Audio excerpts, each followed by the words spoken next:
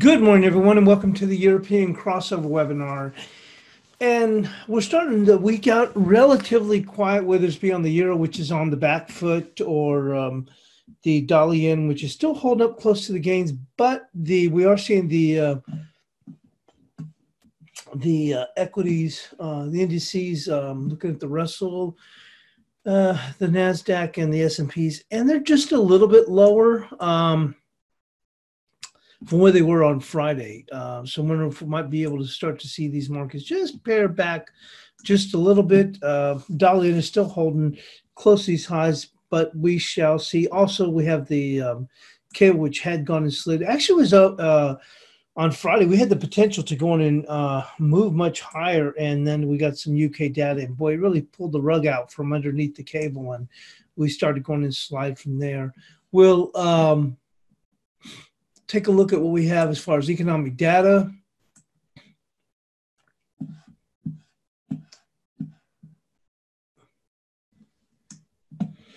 So relatively relatively quiet as far as data goes.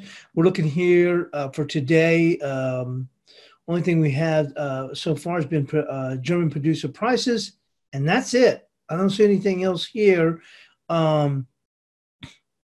until tomorrow, so it could be quiet, but nonetheless, we've had such a phenomenal run in equities, and we hung around there. I thought we might see a little bit of a pullback coming into Friday. I thought, matter of fact, I thought we would see them close higher on Thursday, kind of flame out a bit in the Asian session early Friday, and then spend the day, come back, and but nonetheless, we kind of held them there Friday, and we kind of pushed them a little bit higher, and we're just a bit quieter, so we may see a little bit further of a pair back. That may allow the dollar yen to come back a little bit. We shall see. We did go and get this slower move, and we finally made it down here to the 1865 area here in the dollar peso, which that's a key level. You'll see that, and that's also coincides with, I think it's 1862, which is 161% of the most recent failed rally.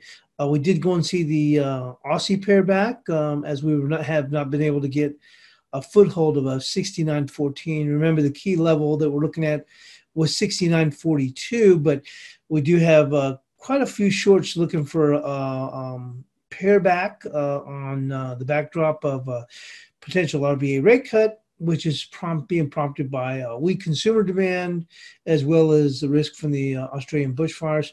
Also, let's not forget the dollar index. It did close above 97.42, which was key, and we've since pushed beyond that. The 97.67 area, you can see right in here, is a little bit of a resistance, but the key level going forward, once again, is the old 97.89, the old weekly pivot. So we shall see. With that, let's go on and take a look at a couple of stories, and then we'll move on into the analysis.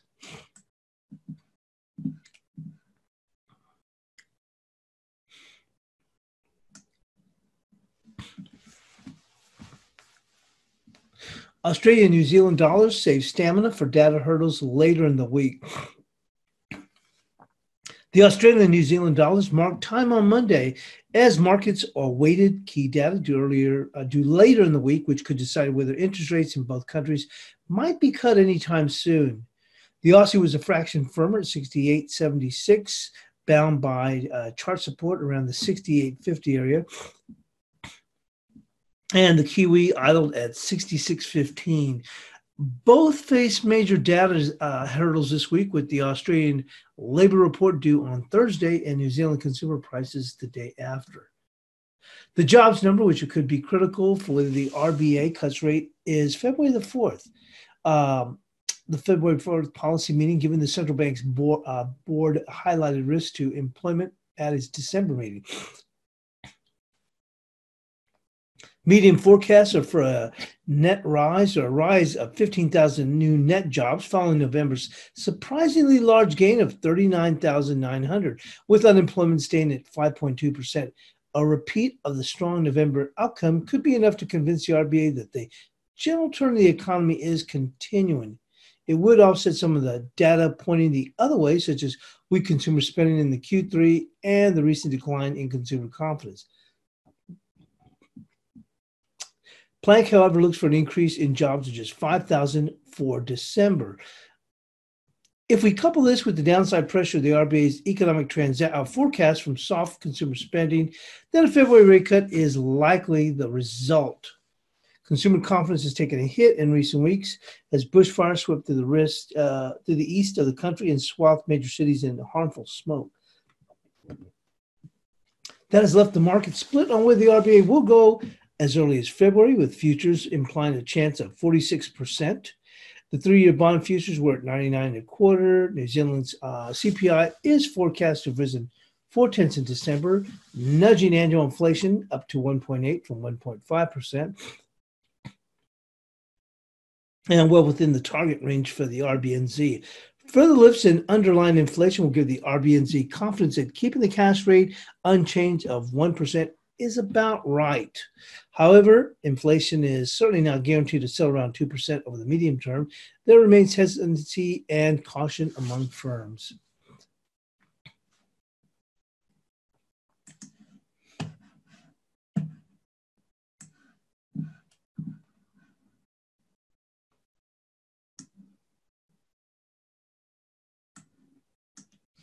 And dollar firm on strong U.S. data, and outlook hopes hoist yuan to a 6-month high.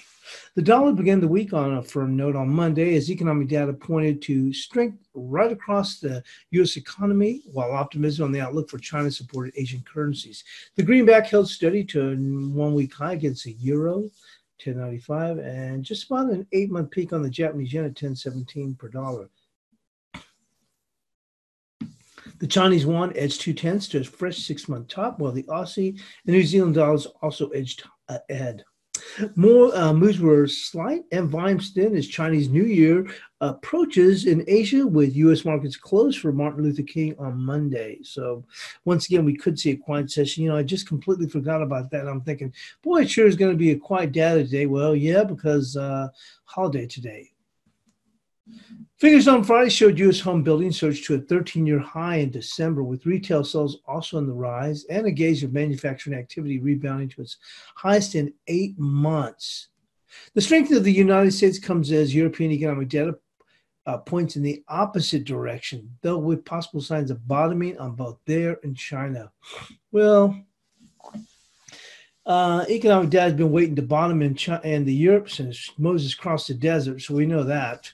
So I don't know why they keep saying it's going to bottom, and it just keeps getting worse. We saw that from the German BID forecast, saying that manufacturing sector is in a recession in Germany and no signs of bottoming out, so that certainly counters that. We're seeing consistent strong data still from the United States, and that's on the back of a boost that we'll probably get from the U.S.-China trade agreement, said Jeffrey Halley, senior market strategist for Orlando. I think the U.S. dollar will continue to outperform against major currencies, he said, adding he counted the chance of a Fed rate cut at 0. I think the bar is quite high. A rate cut is quite high at the moment. China on Friday posted its slowest annual growth figure in almost 30 years, although December data showed revived business confidence and quickening factory output. That helped the yuan to a 6-month high after the country's benchmark lending rate was held steady on Monday. The Aussie dollar, New Zealand dollars rose about 0.2, with emerging markets also nudging ahead. They're catching a big tailwind from this trade deal, said Halley. It does imply better times ahead on the resource side, and that's why we see some strength in the Aussie. However, caution remained as investors took to Australian jobs data on Thursday for a crucial clue to the next move in Australian interest rates. The RBA meets next month, and widespread bushfires and the depressing effect on early weak consumer sentiment add to the case for further stimulus following 3 rate cuts this year. So with that, we'll go and move into the analysis. I don't know why it completely slipped my mind that we do have Martin Luther King today. So holiday here in the States, and hence the quiet activity.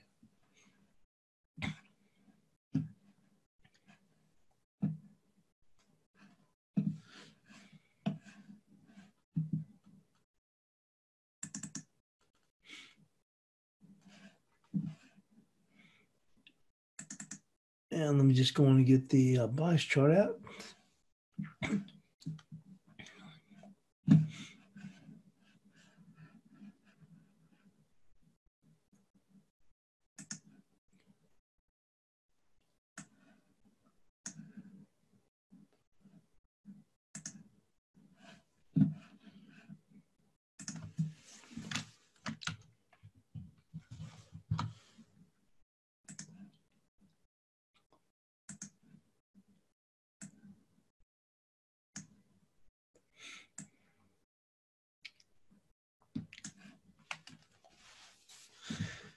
So, starting with the euro dollar, with Friday's close below 11.05, the euro has left the bulls once again at the altar.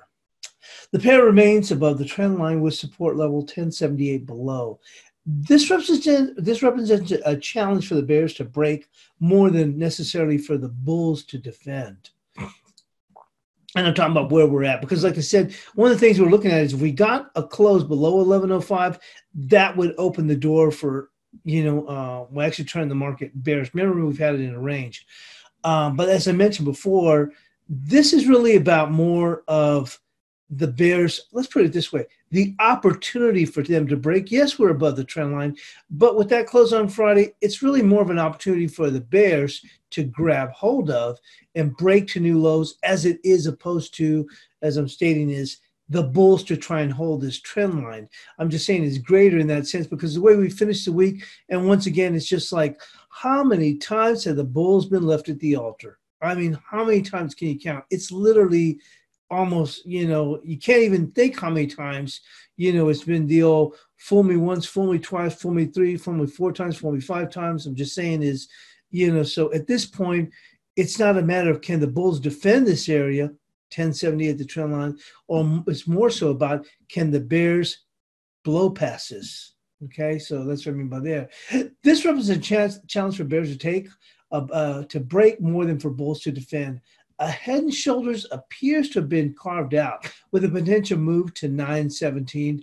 Resistance to start the week is 1130. So right now, you can see here we have a bit of a head and shoulders with the potential they could get us, drive us down here to 917.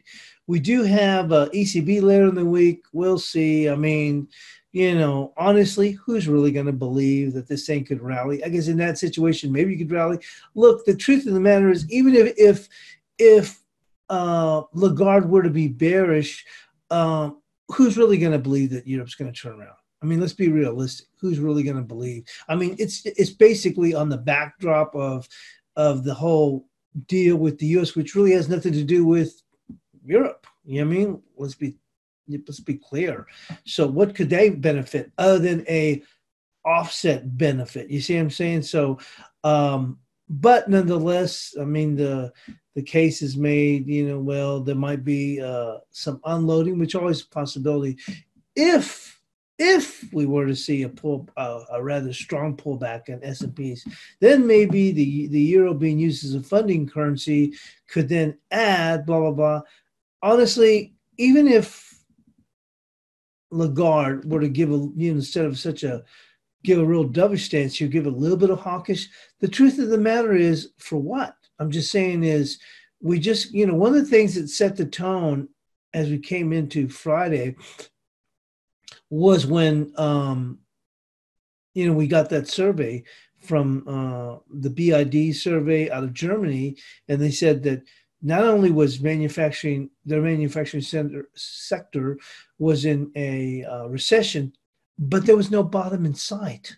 So, unless Lagarde turns into a full-on hawk, anything that would send this thing higher would be so quickly sold into, as it has each time.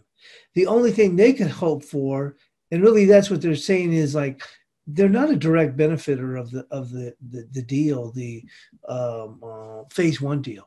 They're just an offshoot. Well, if things get better, then blah, blah, blah. So it doesn't really directly impact them. So the only way that you could really see the euro turn around is if the S&Ps just turn around and fall on their face, essentially. So that's what they're looking at. Could you get it bounced? Yeah, I guess you can bounce it if Lagarde is surprisingly a bit hawkish, but it's going to be sold into. because once again, the reality is that the European economy is pretty much in a quagmire. So, I mean, there was about, I think it was 2 years, yeah, more than 2 years ago. We saw over the course, I remember the time, it was either 2 years or 3 years ago. I think we started to see PMI data start to bottom like in April, and it went for about 4 months, and it was kind of just gently improving. It actually started in Germany at the time, and then we saw it materialize into a rally for the euro. Once again, like I said, about a little bit more than 3 months later, as we saw data start to turn around. We're not seeing that here.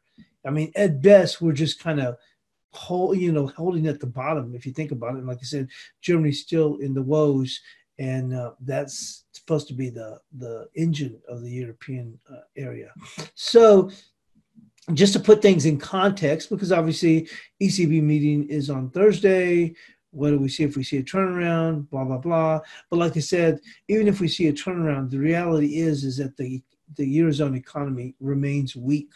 And really, the only thing that really help will be the idea of the funding currency, and that's only going to be if the S&P comes apart. Let's be honest. It doesn't have to go to heck in a handbasket, but we would literally have to see about, at the minimum, this market come off 50 to 75 handles at the minimum to go and get this thing to try and turn around, coupled with the whole funding currency and the whole bit to try and get this market to move higher.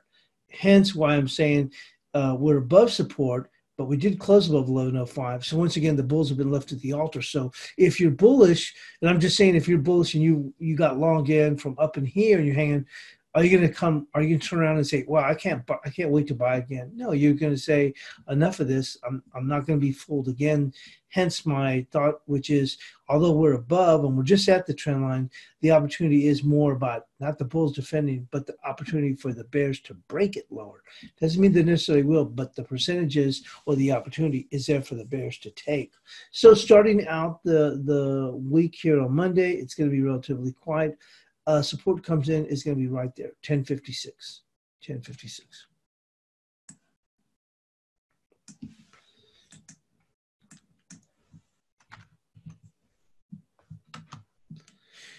And resistance will be the 1130 if they can try and turn things around. And this has finally gone bearish.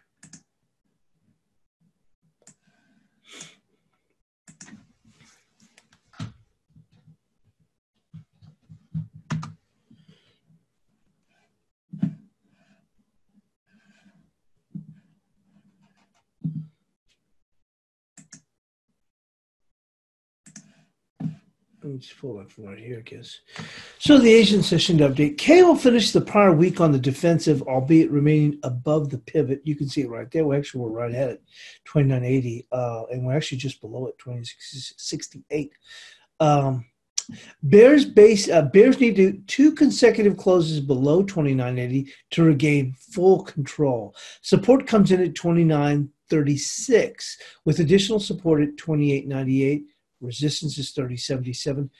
Two daily closes above that to 3077 would negate the near short-term negative pull.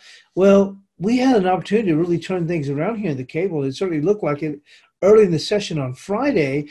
Had we gotten a weekly close above 3082, boy, that really would have ignited things. But that poor UK data came in, and boy, it really just took the wind out of the sails, and certainly we find ourselves on the defensive. Same situation, boy, the bulls had it right there, and the bears snatched victory right out of the mouth of the bulls with that. So 2936 for support today.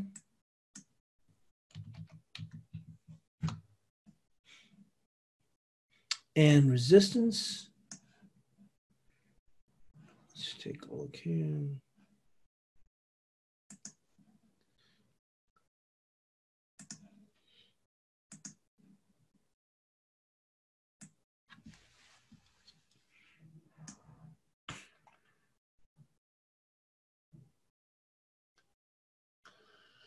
Right there, 3046.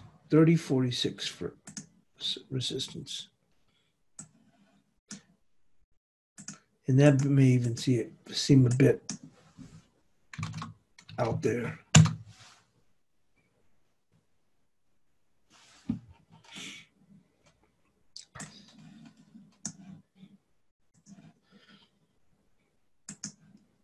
The bias is still bullish on the cable for right now. Things can change, but for right now it is.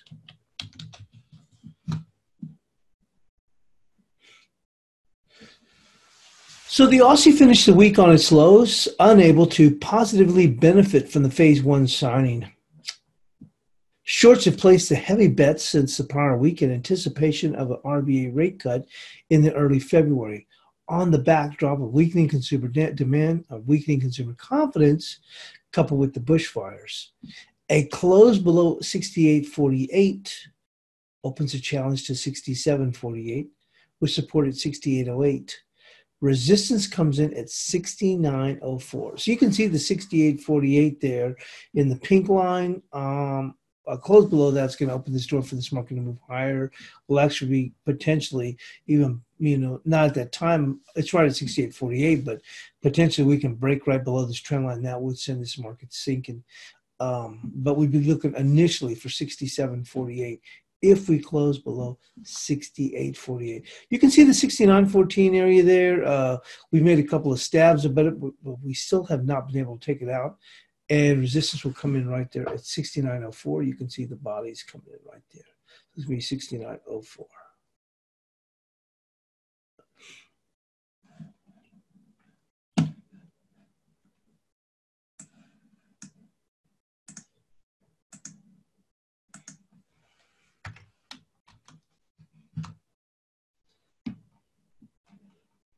We're only kind of giving it the benefit of the doubt because it's above the trend line and we're still above 68.48. So we'll give it the benefit of the doubt, but it's not looking good here. I don't want to say it's a range yet because we did come here and we held. So we'd have to stay here for a while to say it was a range. So we'll give it the benefit of the doubt for the being bullish because we did break above the range and still above the trend line and still above that.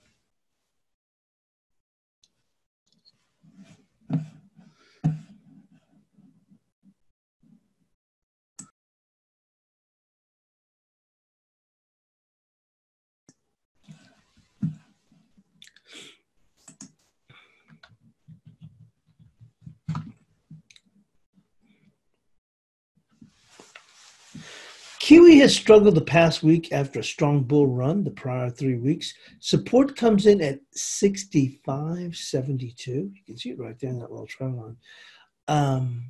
Followed by 65.44, the 38, 65.43, which is a slower area here. Right there, you see here, there's a 65.43, which is confluence with the 65.44. The initial support is going to come here at 65.72. Let's go back in here. So once again, the Kiwis struggled the past week after a strong bull run. The prior 3 weeks, you can see this fabulous run that we had. Support comes in at 65.72, followed by 65.43, confluence with 65.44, the 38% of this entire run of 62.201 to 67.56. Resistance is going to be 66.62. A daily close above 66.91 generates a new upside leg. So we're trading in a pretty tight range here in the Kiwi. So once again, let's see here.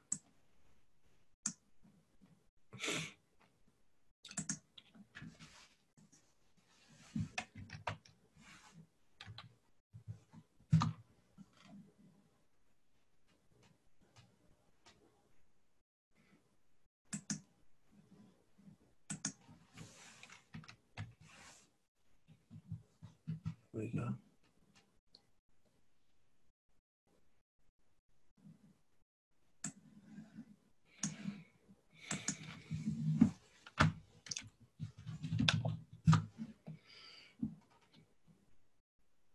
Well, the coverage on the cat is simple and sweet, or short and sweet, however you want to look at it.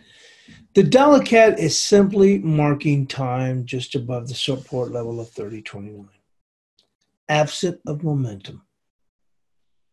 Resistance is 30.94 with support at 29.89. We're not going anywhere. You can see here, we're just as dead as a doornail here. I mean, there's been no range. And if you think about all the activity we had in indices and the gold market, crude oil market, and we're just freaking dead in the water. So obviously, no movement. 20.89, 30.94.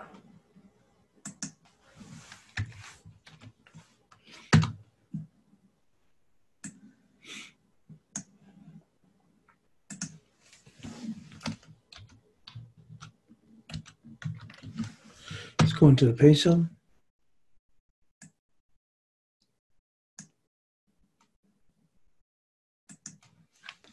The dollar peso has reached its target of 1865 with additional support at 1862. We've been looking for this market to get to that 1865. It's continuing to drip, drip, kind of making a stand a little bit here. And equities are kind of just pausing a bit, although today is a holiday here in the States. If U.S. equities take a pause, a short covering rebound would be in order to 1905 for starters. 2 consecutive closes below 1865 targets 1844 in what's already an oversold environment. Obviously, you can see that. And remember how quiet we were trading last week. I mean, it was just gravestone trading last week.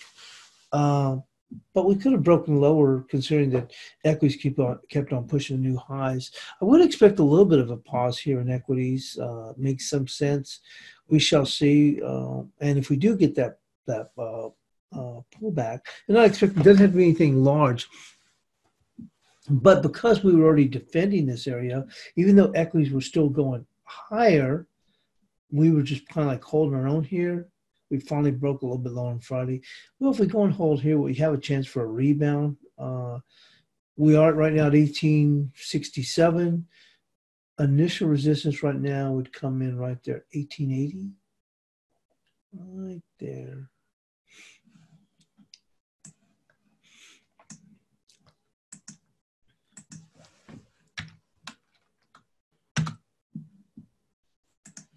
Move it here for 62.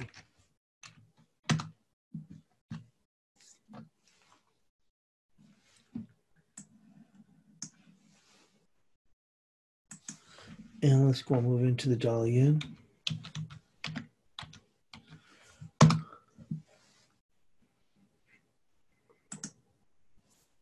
So the dollar yen finished the week above 110, with the resistance level 1050 ahead. The pair should be higher in light of U.S. equities. If we receive a minor pullback in equities, this should allow the pair to revisit the 927 with a pause at 964. But once again, that's a pretty decent little, I wouldn't say huge, but a reasonably pretty decent rebound. We can actually, let's take a look here.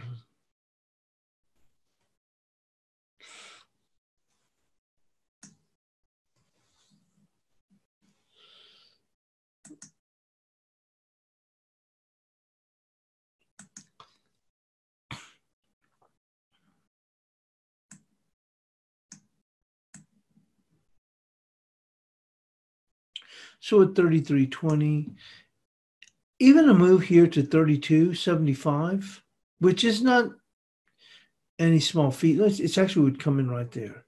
You see there, 32.60. That would not even be asking for much, in the S&Ps. I'm just saying it'd be even reasonable. You know what I mean? So a 60 handle drop, even one just to right there. Even one to 32.87 right there would allow the dollar yen to pair back easily to the 964 area here, and then a move down here to about, as I mentioned, probably about to 32.60 should allow us to move back to 927. So that's what I'm saying. We've had a phenomenal run, and really, when you look at this, the dollar yen should be. We've had this discussion before, but when you look where the S&Ps continue to mount and mount, this market should be well over 113 at this point. So that's what I'm saying. So it wouldn't take much to pull us back. Not that this thing's going to turn around and collapse. I mean, like I said, the S&Ps are still in a very good situation. So even if they pull back, they're going to buy and move back to 32.60. We could pull back a little bit further, probably down to about 32.40. Then people probably step in and try and buy that thing again because of the momentum. But just about, like I said, a 50 handle pullback would allow this market to visit the 927 with 964 for starters. On a very, very short-term basis, our support right now is going to be 985.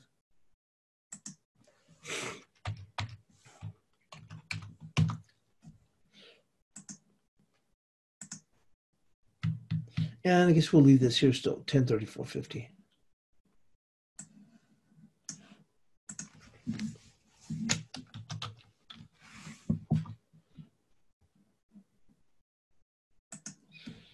So the dollar index broke the downtrend line. You can clearly see that there. And closed above 97.42. Key resistance remains 97.89. You can see the pivot, that weekly pivot. But bulls have wrested control from the bears. The bears would require 2 consecutive closes below 97.13. Remember that was support last week to regain the mantle of control. Resistance beyond 97.89 would be 98.11. Immediate support is 97.29.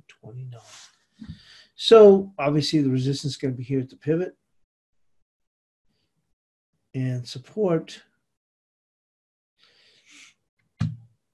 is going to be the 97.42. I will move it just a bit lower. Let's go right there. 97. Let's call it 97.33.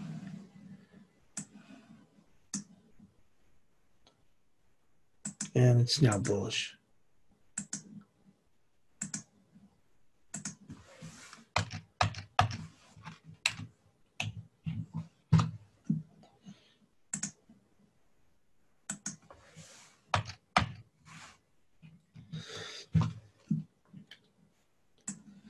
With that, we're going to move into the cross rates.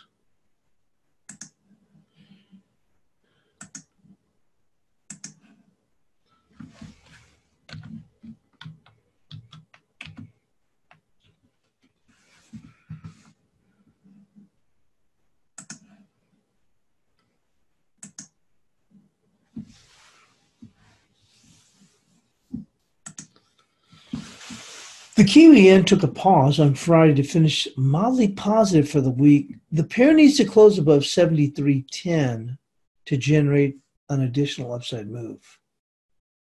Initial support is 72.43, followed by solid demand at 72 even. You can see the 72 key level there.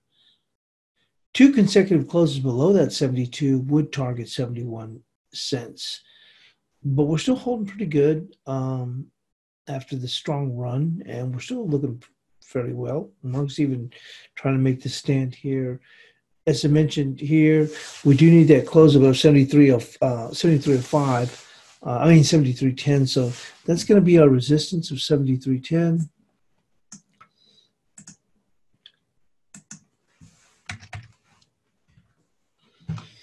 And you can see initial support is 72.43.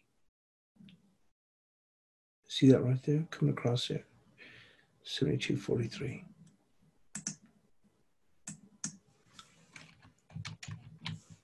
Still bullish. Moving on to the euro yen.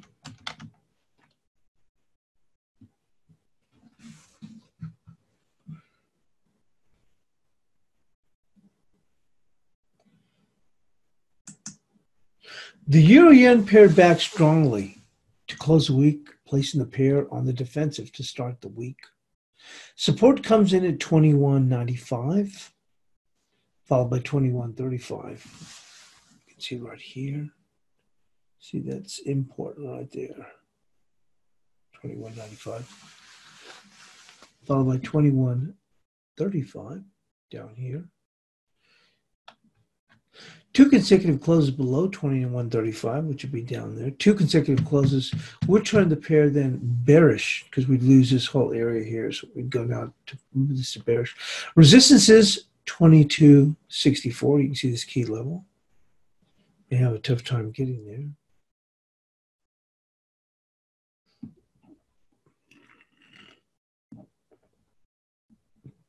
But I tell you what, we'll tighten it up for today. That's key when we lost that. So let's go with 22.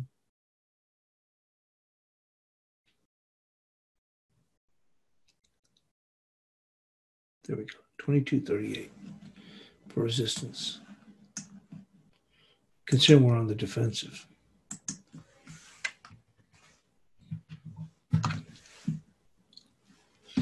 And as we noted here, support comes in at 21.95, about 20 pips lower.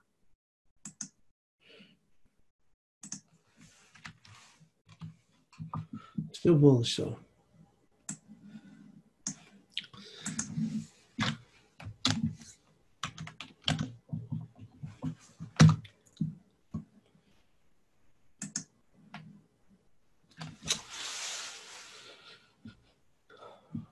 Euro had finished the week stagnant, lacking momentum, a battle of which currency is weaker. Resistance is 61.75, with support at 61.03. A daily close on either side should allow stops to carry for an additional 75 pips, but you can see we're just so quiet. I mean, it's a battle of which one's weaker. Euro says, I'm weaker. Aussie says, no, I'm weaker. So you can see here, essentially, it's basically been limited to that when you look at it. It's rather obvious, but I'm just saying it's a tug and pull affair at this point. I'm just saying neither one has control. So as I mentioned, the resistance is going to be 61.75 with support at 61.03.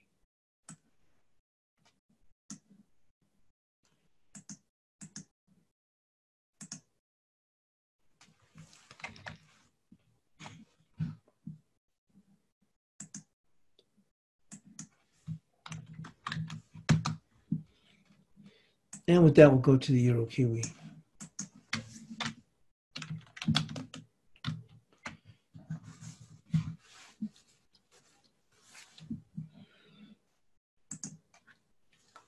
The Euro Kiwi finished the week sub 68 cents, unable to secure a foothold above the 69 area earlier in the week.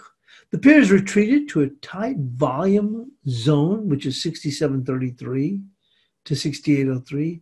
A daily close above 67.04 sends the pair to 65.94. And I guess the daily close actually meant the daily close, below 67.04, sending the pair to 65.94, which would be the 78%.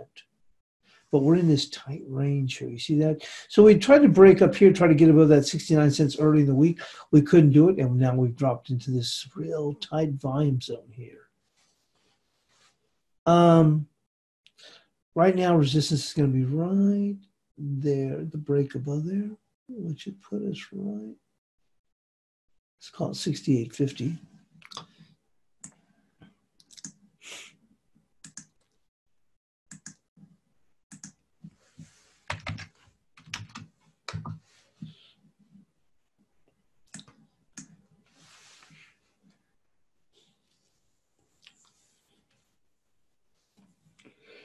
And support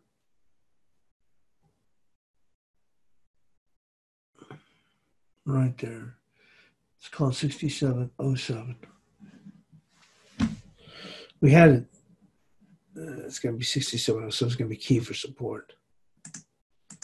And there we go. But you can see this tight zone they've got here, all this volume running here. So we kind of had a chance to break above 69, and all we did was just roll back down the hill, and we're back in the quagmire zone.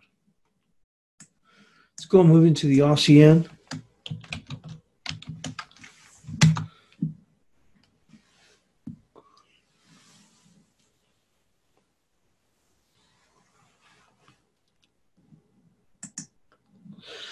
This pair is trading in a quiet range, oblivious to the up move in equities. Remember when you could basically trade this as a proxy for the S&Ps? Those days are long gone. Resistance remains 76.19. You can see that right here. A daily close above would allow a challenge of 77 cents. Support comes in at 75.50. We're not that far away, about 19 pips away. With a close below allowing a move to 74.92. So if we get that close lower, then we'll come back down to this trend. If we lose that 75.50 on a daily close.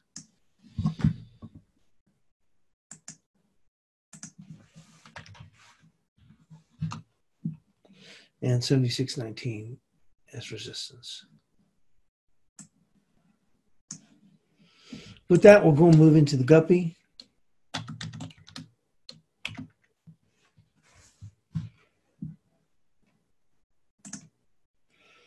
The guppy slid back on Friday after taking out the week's buy stops. Boy, did we nice. Do you see that here? How we jumped up on Friday, took out the stops above the week, and then we turned around and slid right back down the hill. Remember, the sterling was doing pretty well, and actually, if you look on the cable, boy, we were right there at the cusp at 30.82.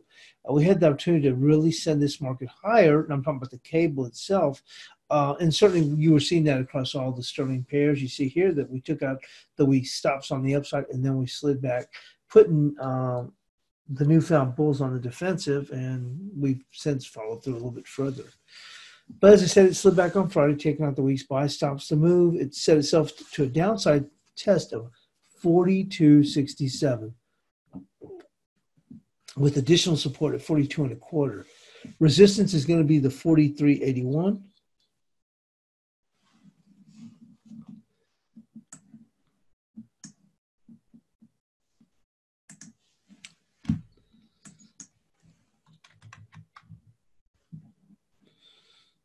And as we noted, 42.67, which we're 20 pips away.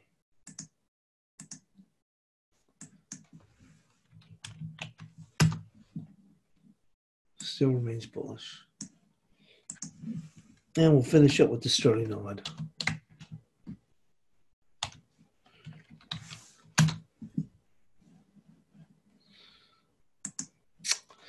The sterling odd pulled back from resistance level 89.75, but close a week above the 88.85. We're actually below that now. The pair remains bullish. We're supported 88.40. A close above 87.90 would turn the pair bearish, allowing a challenge of 86.86. But for right now, support comes in at 88.40.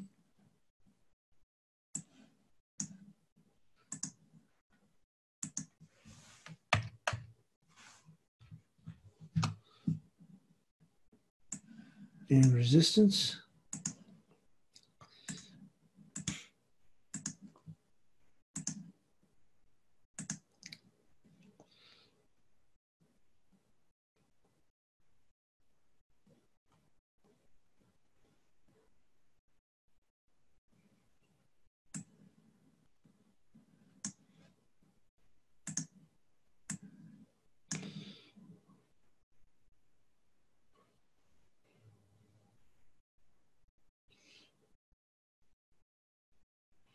It's going to come in right there. 89.15. That also coincides with this low right here. It's going to be 89.15 for resistance.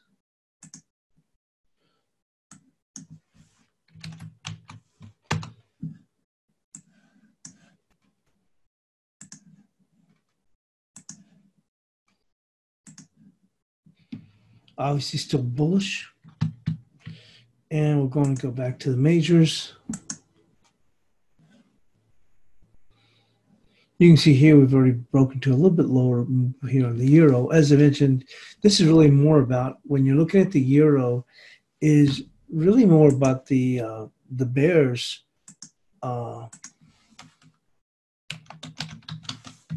with an opportunity to break this market lower. We are above the trend line, but like I said, losing that 1105 was like the last bastion of support. It was the Alamo stand. You see right there?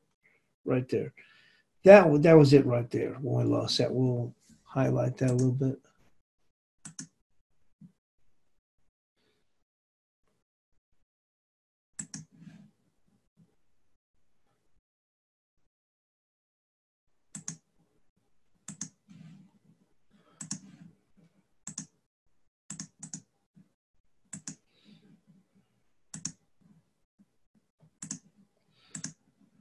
You see right there. That was it. That was the last, bit there. I mean, we closed the week. We broke to new lows on a closing basis. I mean, and you basically took the last bit of breath from bulls at that point.